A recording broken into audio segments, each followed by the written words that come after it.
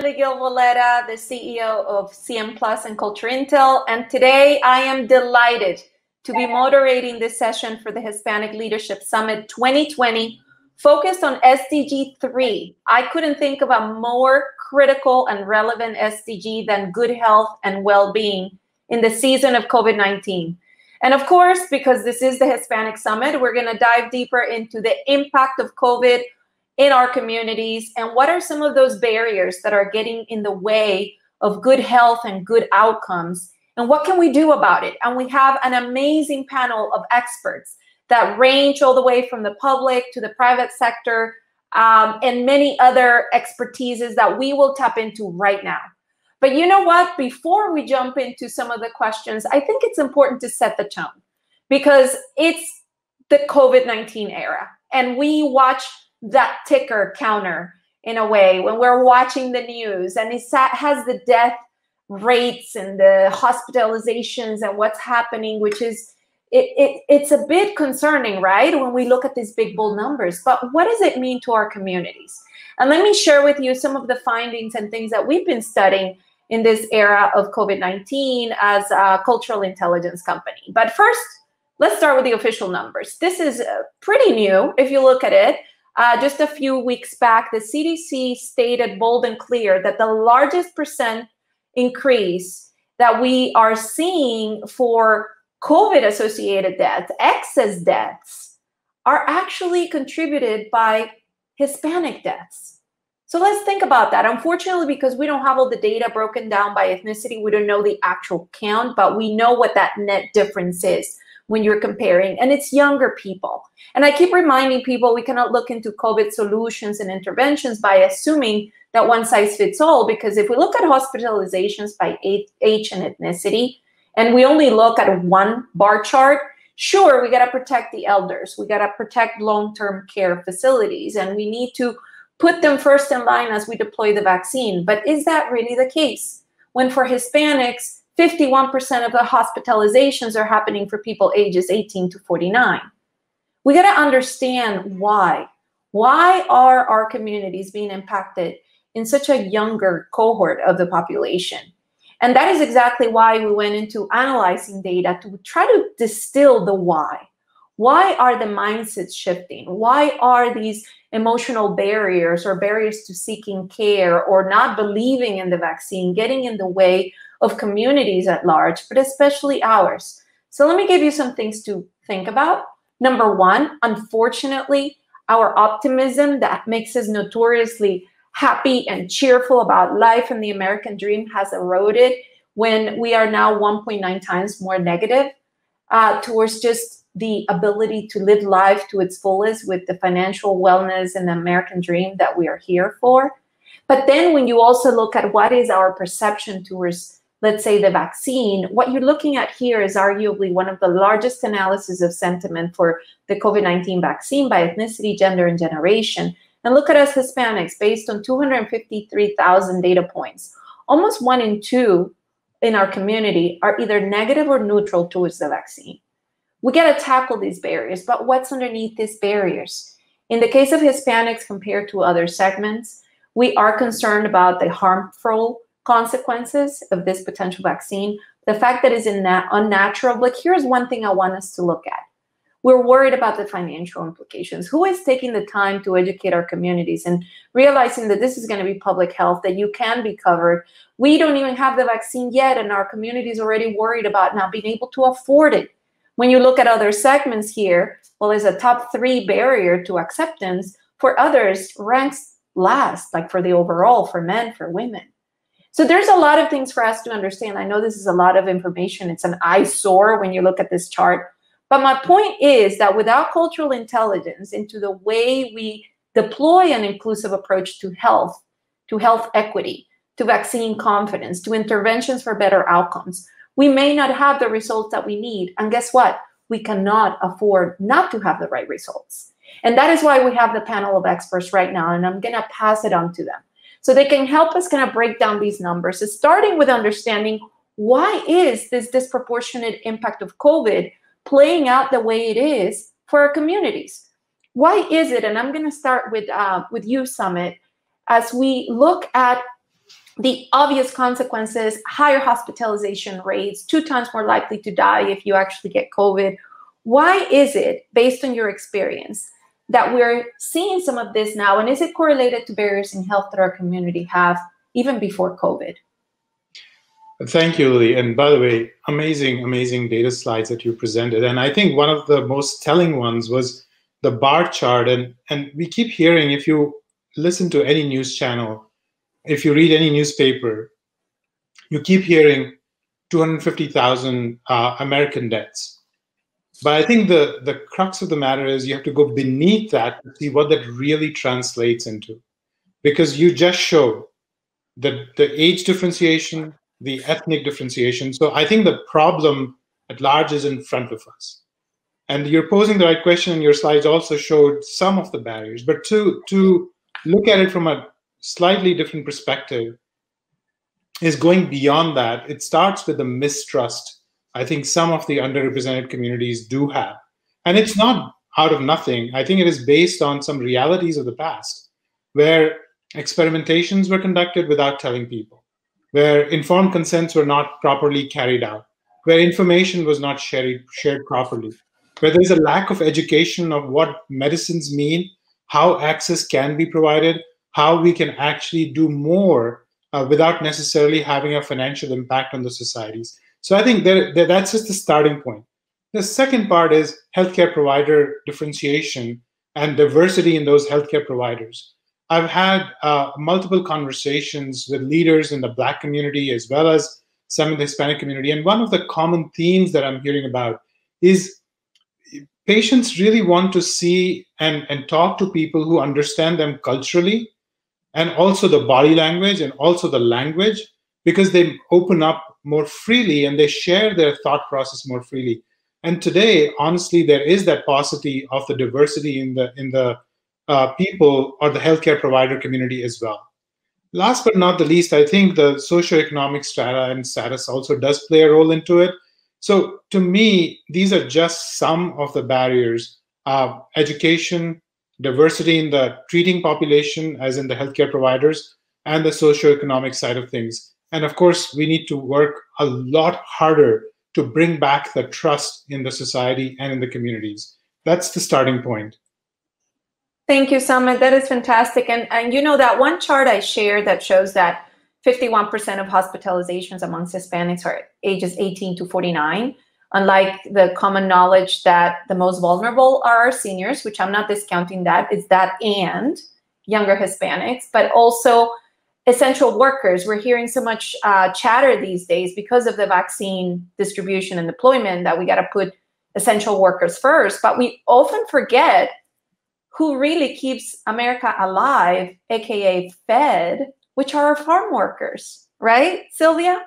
This is what you do, and it's almost like these silent heroes that are out of the radar in a way, and they're still showing up every day at the wee hours of the morning. So can you tell us a little bit more about some of the challenges these communities face, and are some of these numbers in hospitalizations maybe tied to the fact that there are many of our community members that are exposing themselves, like the farm workers, day in and day out for us?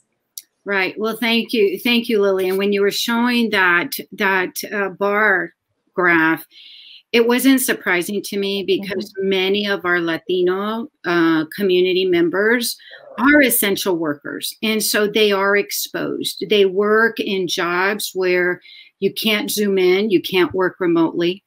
And so farm workers, they represent a very large number of workers across the United States, between 2 to 3 million farm workers across the United States, that really create that infrastructure for our food supply.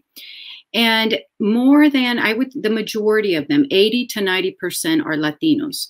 And so when we're thinking about what are some of those challenges and barriers that this very unique population of Latinos is facing, and it's not just now during the pandemic, but historically, there are some inherent dangers in agriculture, some environmental and occupational risks.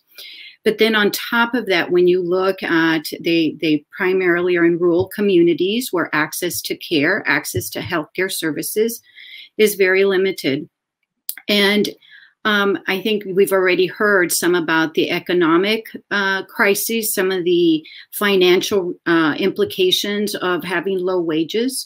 And then we talked a little bit, I think, already about some of the culture and then the language. So some of these all become challenges for not only accessing care, but engaging in the healthcare process. And what we've learned through the pandemic is all of these have been heightened. They've been highlighted. We've identified additional gaps. And some things that when there's a public health crisis, there are emergency situations. So I'll give you an example. Many farm workers live in congregate housing. And so as we think about some of the recommendations about social distancing, about quarantining, about isolation, if you are sick or you think you're sick, are very hard to do when you are in a place, in an environment in which you really don't have a lot of control. It really is up to an employer to provide that safety and those measures that will protect workers. And so it just becomes, there's additional barriers that we have identified and have had to deal with, especially with farm worker communities. Thank you, Sylvia, for that. I feel like you're giving a voice to the voiceless that are keeping us going as a nation. So thank you for your work. And going from the very big role of farm workers to a very big and complicated place like New York, which has been quite a bit in the news, right? Like we locked down, we were diligent. I'm in New York City, right? You know, I talked to my friends in other places where my brother in Arizona, others in Texas, other places, and they tell me people are not as diligent wearing masks like we are here, New Yorkers, and other things. But besides the public health things we see on television with our governor's updates, I want to ask Lisa, straight from the source, what are some of those unique things you're seeing in your body of work that is impacting Hispanics in New York? As you have seen this pandemic unfold right before our eyes. Yes, thank you, Lily. Well, here in New York, you know, as the governor himself says, we really went from worst to first. So if you remember during wave one, the city in particular really became the epitome and emblem of, you know, the ugly face of COVID and the devastating effects. And, you know, the governor and our team here has worked vigilantly, like day and night, literally 24/7, maneuvering as many specific operational strategies, everything from testing and contact tracing, you know, leveraging data, making decisions that are fact-filled, you know, literally exercising, maximizing every tool that we have in our government toolbox across the state to keep New York safe. And it is incredible. I think that if there's any state that has come close to cracking the code, we have. We are now at a, you know, in December, before the holidays, we're seeing about 3.6% infection rate, which here in New York feels high, but was still relatively low comparatively across the country.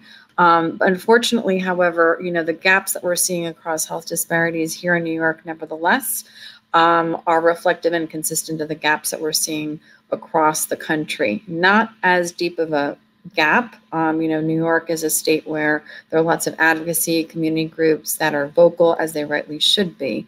But I think that, you know, like the secret recipe really is to have, you know, for one, the infrastructure and leadership, preferably of a governor, because really, you know, I think as a Latino household, Latinx individual, your zip code has never had a bigger impact on your life than right now. Like literally, where you live makes a huge difference. Who's your mayor? Who's your governor? What community groups are accessible? You know, how do you have health care? You know, like really like all the social determinants of health, plus where you fit in not only in the landscape of government, but almost like a political landscape, right? Because we are seeing a divide between states where, I mean, you and I are both in New York. So if you walk down most streets in the city today in New York City, most people are wearing masks. if you're in a state in the Midwest, and you go to like a big box retailer, once you're inside, people be wearing masks, but not so much outside. So how can we begin to bridge those gaps? How can other states that are not adopting such stringent but effective protocols like New York, how can we as a community begin to strategically advocate on behalf of those protocols, because they do work, but do it from coast to coast? Thank you so much. And I know definitely the world is looking into New York more than one way. And unfortunately, health equity or health inequalities that were already there before COVID are almost getting augmented. It's like they were put now under a magnifying glass. They're not new, they were there. And I'm gonna kind of ask Dr. Ruby to dig deeper into that, because clearly there's an issue on outcomes, underutilization of services. I know you work a ton in mental health. We've had the pleasure working together on mental health. Can you help those that are watching this maybe understand a little bit more of what is it that is driving some of this disproportionate impact or lack of, access to the services? I know you've done a ton in mental health too. So could you tell us a little bit more? Yeah, on that? Thank you, Lily. Definitely the disparities in the healthcare are from the underlying medical conditions to the health insurance. So the Hispanic people have higher risk of chronic diseases and health problems like diabetes, high blood pressure, asthma, obesity, and all of these conditions are linked to more severe complication and death from COVID-19. This is one of the reasons why we can see this trend of more deaths in the Hispanic community. Also, the Hispanics may also find difficult to seek health care when they need. The Hispanics are 3 times as likely as white to have no insurance, which may lead to them to worry about the cost of care, for example. The language and the cultural barriers that already mentioned during the panel is something that add the challenging for Hispanics when they are communicating with the healthcare providers. Also, those factors cause the Hispanics to avoid seeing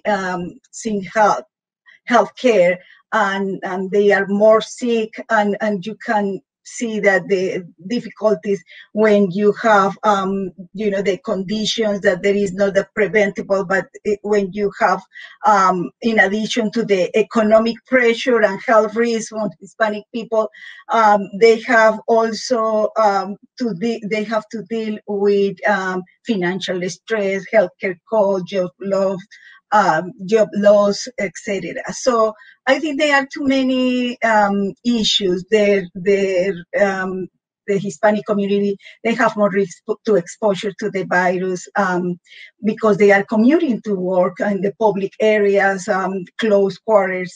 Also, the Hispanic people may have to continue working to support their families in addition to other things. We know that many Hispanic people have lost their job during the pandemic. So there is a lot of emotional stress of close living situation, and they are really impacting the Latino community. Thank you so much, Rui. And just to put it again in perspective for some of you, if Hispanics happen to be more likely to be diabetic, it's anywhere between almost 2 to 3 times more likely. And a diabetic patient, when they get COVID, is 4 times more likely to die. You do the math, right? You start seeing how comorbidities or disproportionate impact of chronic disease piles up in the middle of a pandemic when you happen to be one of those that cannot be working from home. And then you see those younger hospitalization rates. It's very interesting how you kind of see the public health story playing out.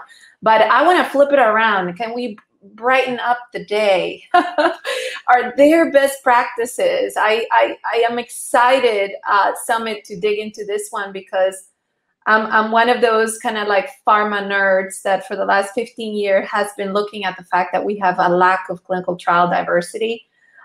Just to again put it in perspective, we diverse communities are 40% of the US population, but represent 2 to 16%, if we're lucky, of clinical trial participants. How can we know safety and efficacy of products, vaccines, medicines, if the future face of America is not represented in those trials? So when it comes to trials, how do we fix this? I'm just gonna throw it back to you. I know many companies are trying to get this right, and for the first time I've heard the FDA commissioner be really bold on this one for the last month or so. So give us some light, some ideas. How do we fix this, Samit? Well, we certainly are making some progress on that from our perspective. Let me start. I think you said it very correctly. I think it is about 18% of the US population that falls in the Latinx population by census, with less than 1% of them being participants in clinical trials. I think numbers are pretty similar for the Black population as well, less than 5% participation in clinical trials. And I think the reasons for the low participation is similar to what I spoke earlier about the mistrust, the lack of education, lack of information, lack of the diversity in the healthcare providers. So earlier this year, and it's always been in our DNA to look at diversity, I've been a big proponent of that right from the beginning. We did a few things and we made some commitments and we put ourselves to the task to really combat this as a beginning, as one of the parts of the overall ecosystem of healthcare. And we put our heads together and we've now committed basically about $300 million to be able to make a difference. We're actually working with academic institutions and societies and organizations to be able to train about 250 fellows from the underrepresented communities and diverse communities who will continue their progress in the fellowship programs, but come out with a mentality of progressing enrollment of diverse and underrepresented communities into clinical trials. We're also working with similar organizations to also train 250 medical students to put that in the curriculum to really bring that thought of diversity right from the beginning, so that by the time of 2025, at least 10% of these fellows who are being trained right now will come with a full-fledged training and infrastructure for conducting clinical trials that will enroll diverse communities. We've also committed to enroll at least 25% of the clinical trial sites in 10 urban areas, and these urban areas chosen for higher population where the underrepresented communities actually live, such as looking at Dallas, looking at Detroit, looking at LA, looking at New York, in fact, parts of New York and many others. So we are committed towards those 25% of the sites in our pivotal trials starting next year. Now, going beyond that, I think it's important that we also hear from the patient. And so the other commitment we implemented actually already earlier this year is to listen and engage with the patients, our advocacy groups, to get that patient voice in the development programs. And I'm very happy to report that we, I think, now have 10 or 15 protocols that have already gone through that review process. We already have the patient voice in the clinical trial process. So I'm really proud that we've taken the first steps. But as you said, this is just a drop in the ocean. We can't do it alone. It will have to be a community effort. It will have to be the whole ecosystem coming together. And then only we'll be able to really have an impact. This is not also a journey that we'll forget after maybe the vaccines become available. Maybe we'll forget about the pandemic. That's human brain. We do tend to forget the bad things very quickly. But this is something that we need to remember to continue to invest our time and our energy, because this is the long-term game that we'll have to play. Thank you. That is fantastic. And those are such great ideas and interventions that you have in motion. And I am curious to hear what, we have learned and implemented in New York, Lisa. Like, you just went from, I love how you put it, like we were the ugly face of the pandemic, and it went from that to success. What are some of those things that, I guess, silver lining of having to manage through a crisis that became new solutions or interventions to fill some of these gaps in care?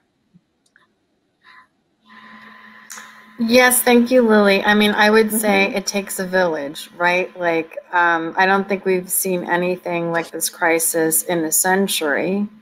that has made government play such a pivotal role upon the impact of daily life. And, you know, I know that this question was framed of what can we look to as positive construction solutions and best practices. But I do want to just hit a couple of quick statistics to reverberate your fantastic slides and data points at the beginning of this conversation. And one is that even though Latinos and Latinx community comprises 18.5% of the population, we comprise about a quarter of all COVID deaths. So 18.5% of the population for 24.2% of all COVID deaths. And what you said earlier about how our community is also more susceptible to chronic diseases like diabetes, 4 times more susceptible. Well, it's no coincidence that our hospitalization rate among Latinos is 4 times that of whites. So, you know, there is symmetry along those guidelines. From a government political perspective, what are those tried and true methods? I mean, I have to say there's nothing astounding, nothing glamorous about it, just a lot of hard work and grit. So I would say number 1, testing. You know, we went from literally, you know, ground zero to now conducting more than 200,000 tests a day in the state of New York, which is remarkable. Like if, you know, you turned back the clock and said that we could do that in April, it would have been sobering. Because remember, the start of the pandemic and why it so quickly grew is that if you don't know who's infected, right, the community spread just kept growing. So testing, and then contact tracing. So we here in New York, we have over 4,000 contact tracers. That's another key vehicle, because the faster that you trace someone who might have had, you know, close or proximate contact to an exposure, the faster you can like contain, right, the virus. So that is a key vehicle, and 4,000 is proportionally a higher number than what other states employ. So that is also key. And, you know, like we're also maximizing everything we can about data, about technology, so that as we, you know, we really like calibrate, you know, our strategies daily. I can reassure you that, but we're doing it because, you know, we're trying to beat this virus. And so, for instance, at the start of the academic year, you know, we set up a school dashboard. You know, we required schools to report, not just for students, for staff. We then initiated like a microcluster strategy to be really specific and have, you know, again, data fact-filled updates that would resonate with people. Like, where is my block? You know, like literally, like, am I on a safe block? Can I visit my loved ones? And then I would say, you know, in closing, just like all those tried and true protocols. So washing your hands, keeping socially distant, you know, as a community, Latinos, you know, we have different generations within one household.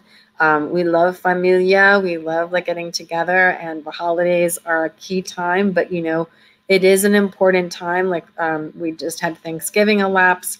If you really want to show your love and support for your family members, this might be that holiday that instead of visiting, you know, your tias and abuelos and your primos, like stay home, be safe.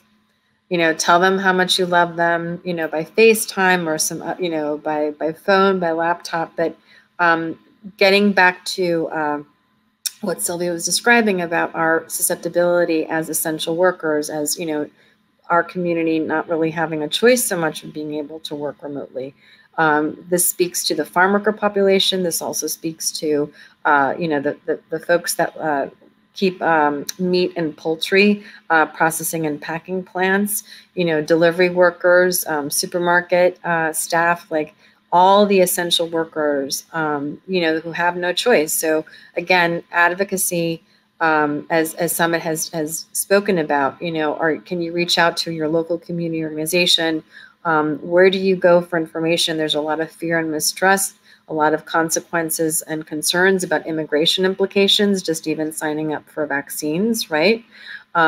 So, you know, I hope that other mayors or governors, elected officials, or even if you're an advocate in your community, or you have a close alliance with a community-based organization that is vocal, like, you know, hold leaders accountable. So last thing I would say on that point is, you know, just today, Governor Cuomo announced his commitment, our commitment in the state of New York to bridge those gaps across health equities. And he has been vocal with leadership from the NAACP. And today we actually issued a letter that was signed in concert with 54 groups, community groups here in the state of New York that have signed support to bridge those gaps. And we have also taken another stand in terms of the beginning of our framework for vaccines. The CDC under the current administration has asked for personally identifiable information, private information that could be potentially shared with other federal agencies. And here in New York, the governor has said no. He's taken a stand because we don't know if this administration would share that PII, information with ICE or another agency, right? And so, how do we balance public health, but also keeping our community safe? So, however the best practices here employed in New York can help inspire or engage other elected officials, whether in office or whether at home, right? Because we all have a voice. We hope that New York has inspired and encouraged others across the country to do the same and to be a voice for Latinos. Thank you, Lisa. And I could have a 3-hour conversation with all of you. I'm looking at the time and I'm like, oh, I wish we could stretch it more. I'm going to try to wrap the one question for both Ruby and Sylvia, because I want to hear from you and your body of work in mental health with the farm worker community. What are some of those best practices that maybe we can borrow, amplify, expand beyond the pandemic that will help us serve better our communities? Ruby, let's start with you for mental health. Yes, Lily, this is a great opportunity to talk about mental health. This is with the not only for the Latino community, but in general. Mental health always has been in the back, of all the conditions. So now mental health at the front, and we have more. We put mental health on the table. So what we try to do is to educate the community. What can you do in order to manage your stress, mental health issues caused by COVID-19, for example, and telling about practical steps. When we advise people, what we are going to say them. So we know the social distance is adding stress and anxiety, but they are really a lot of communication ways to stay in touch with friends and family by phone, video, with the technology. But also we advise to take a break from watching, reading, or listening the news. There are too many news, and we advise to use trust information, trust sources. The Center for Disease Control, for example, they are also some we advise to try to maintain healthy diet, exercise, and sleep routine. Also to contribute with local food banks. With some neighbors have been created their own food banks. So all of these community support. The community should be more involved in those. There are also to put on, not to put, just to be for the urgent emergency health care, not for chronic conditions. If you try to handle the best for telemedicine or call, avoid to go to the healthcare providers, hospitals. If you cannot work, for example, there are some unemployment insurance from the states that change state by state. But I think that we can connect the people with all of these resources. Also the prayer, meditation, other practice that can help during these difficult times.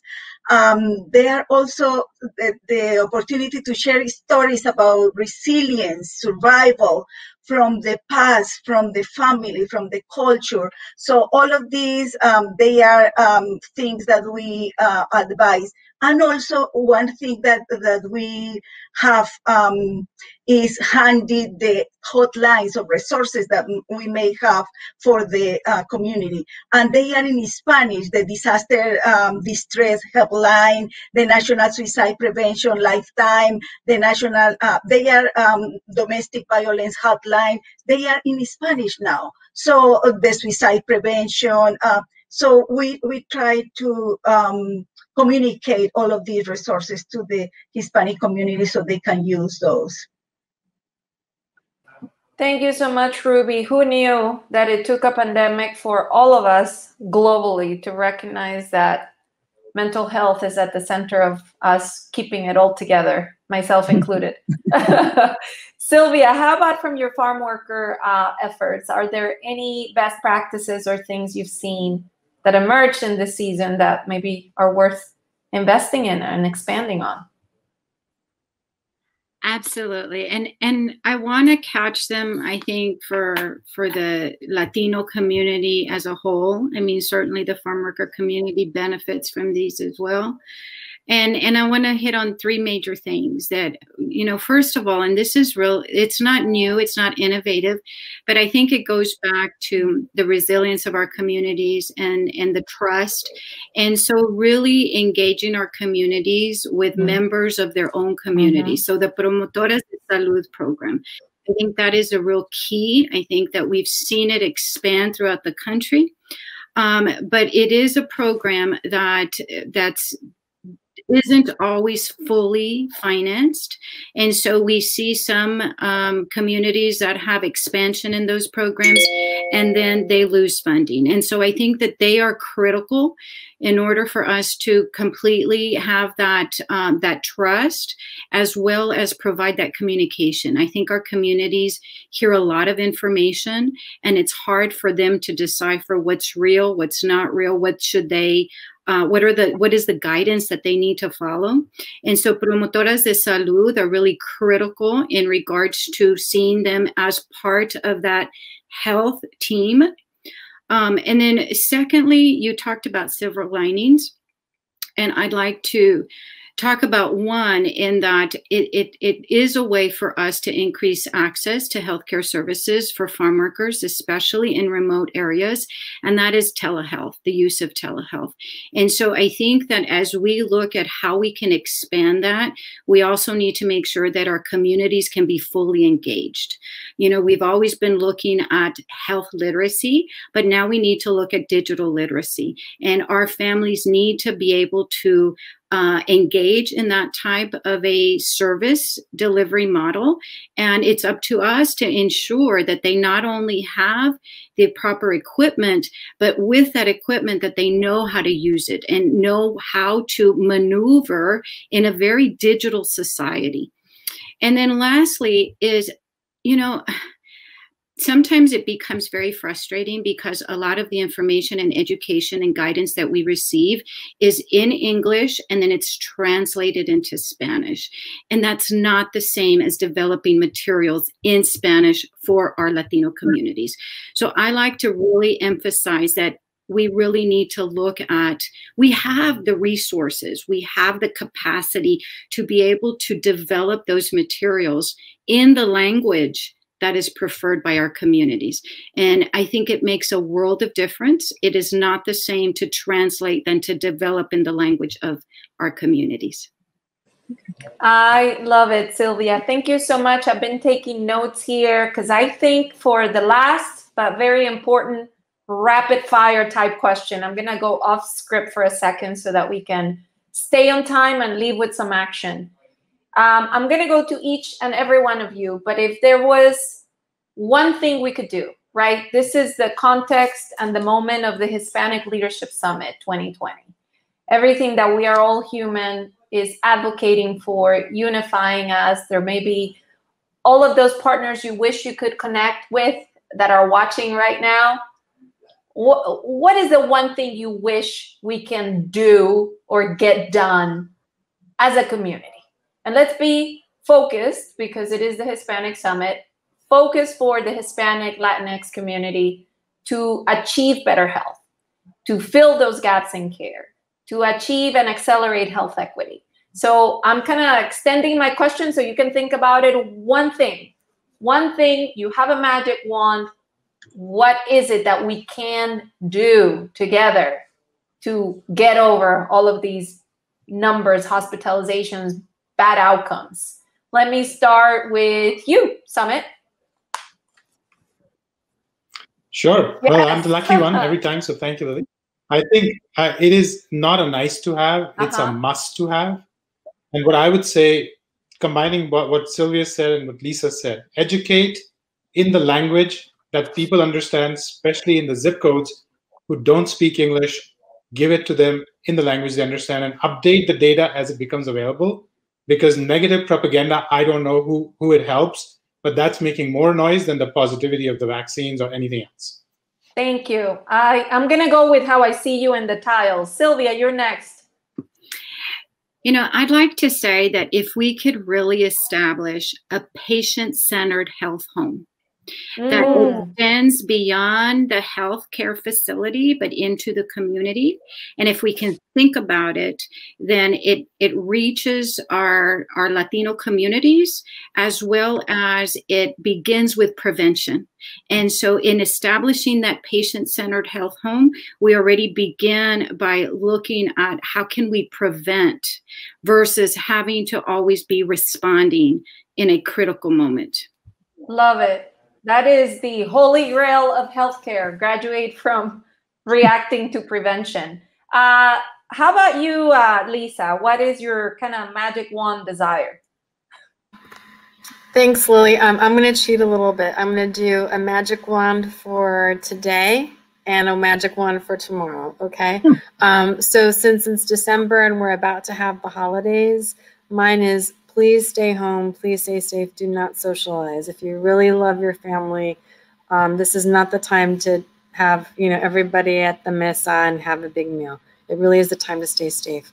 Magic wand for tomorrow, I think part of the challenge of breaking down these barriers is we need more Latino, Latina, Latinx nurses, doctors, healthcare workers. Let's invigorate, let's get philanthropy, private and public sector to work together to have new generations and really amplify, because if we have doctors, nurses, healthcare workers, voices that understand cultural competence, that people feel comfortable going to for help, that's going to make a world of difference and be a voice for clinical trials and everything else. So there you have it, Lily. Awesome. I love that. Ruby, you are closing us with your wish.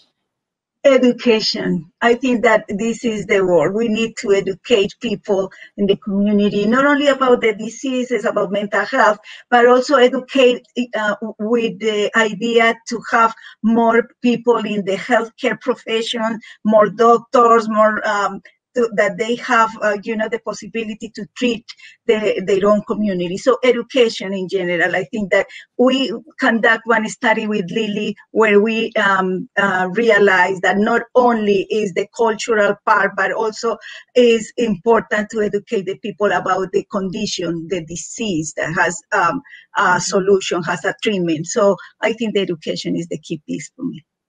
That is fantastic. So I'm going to close us with kind of like a call to action that comes from Spider-Man, the movie. It says, with great power comes great responsibility. I feel each and every one of us here has the power of knowledge. Maybe those watching have the power of learning something new about the disparities, but don't let the numbers discourage us. It should motivate us to take action. We are contributing to 50% of the population growth of this country. By the year 2040, we will be a majority minority nation. That is only 2 decades out.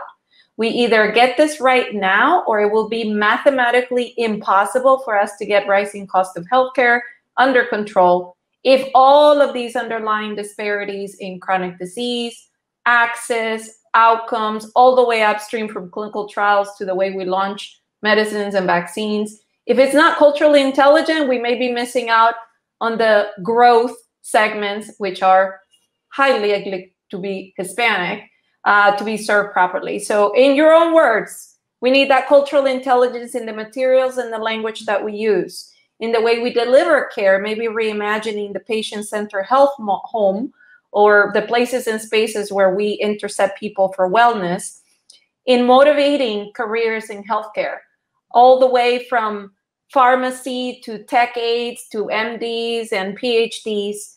And of course, all of that boils down to education, as Ruby said it. So let's go out, exercise our superpower as Spider-Man of cultural intelligence. And thank you so much for all the work you do. Thank you. We are all human. Claudia, for your leadership and for allowing us to have this very important conversation. Thank you. Thank you. Thank you so much, Lily. Thank you. Be well and stay home.